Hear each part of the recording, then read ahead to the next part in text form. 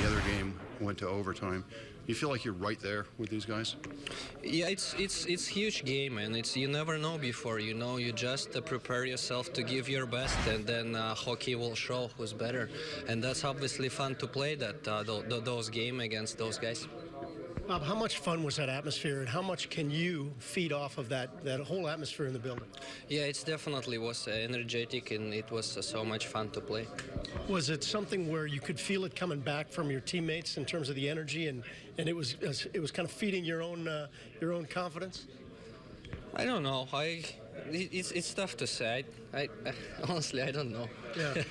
Bob, let's talk about how much better your game seems to be elevating with each game here now through this stretch of games. Are you doing anything differently? What's allowing you to have this type of success? I mean, I try to I don't know, do my things there and focus on one moment at a time, and that's it, and just help my teammates when I need them. There's a lot of offensive skill on the other side of the ice. Pittsburgh obviously brings a lot of offensive skill. How much do you take pride in keeping those guys to just one goal on a game like that?